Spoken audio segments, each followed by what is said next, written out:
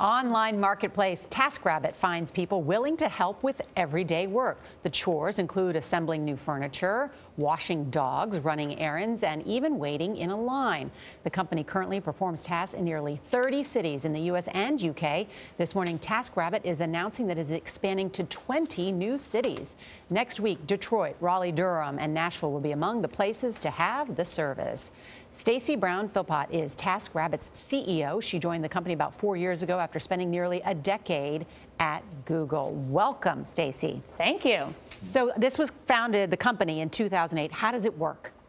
So you can download an app and hire someone safe and reliably to come and do chores around your house. So in just 5 minutes, you can find a trusted person who can hang some shelves on a wall, assemble your IKEA furniture, or if you're moving, help you move, pack and unpack those boxes.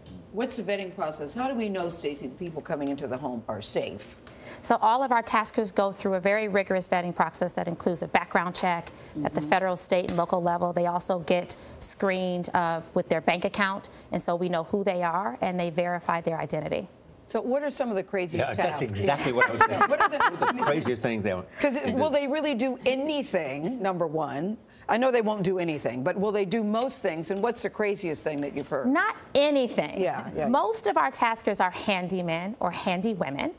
We had a guy, his basement stairs collapsed and he fell and he was okay. So he posted in the task that he was okay, but he was trapped in his basement. So he had his phone and he posted a task on TaskRabbit to have somebody come build stairs so he can get out of his basement. He didn't call 911? He didn't call 911. The most important thing was to get out of the basement. So the tasker came and built the stairs so he can get out of the basement. And what's the most frequent request?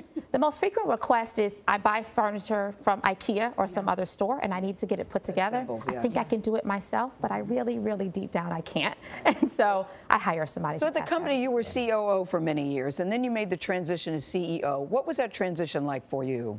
It was a pretty easy transition. Our founder knew each other really well. The hardest part was you become the CEO and now you have to define a vision, define a strategy, and lead people towards a goal that way they don't know if it's possible, but they can reach their potential. Is the essential thing to scale up so that you have enough cities in which you can perform?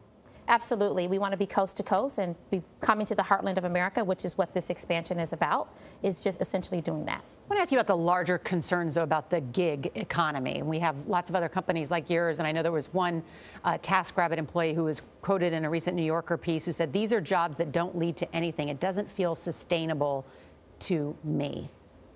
Yeah, well, TaskRabbit is about job creation. Every day, what we get to do is help people find meaningful work. We have 30,000 people who show up on our site every month who want a task on TaskRabbit. They make $35 an hour on average, which is 5 times the federal minimum wage. And so this is really about earning a meaningful income in a flexible way. But is it a sustainable income? I mean, you don't pay their version of the Social Security taxes, health care, all of those sorts of things. Most of our taskers are part-time. They have some other job that they're doing. It's a supplemental income. And then we offer access to benefits at a discount.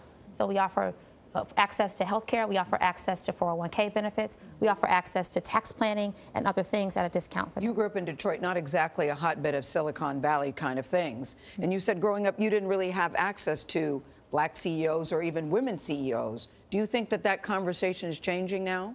I do. I grew up in the city of Detroit with a single mom who didn't have a lot of resources to take care of me and my brother. I wish TaskRabbit existed when we were growing up, but it didn't. And so I get to do this every day where people can now come and find these jobs. And so the conversation is changing. I'm the CEO. I'm a representative of what you can become if you work hard and you focus on your education. And in Silicon Valley, we're talking about it. And I'm glad that the conversations are happening. We need to do more. Yeah, and it's a great company. Charlie has asked me several times, what's this TaskRabbit? I could use this. Yes, indeed. And now we know. And now we know. Thank you, Stacy Brown-Philpot.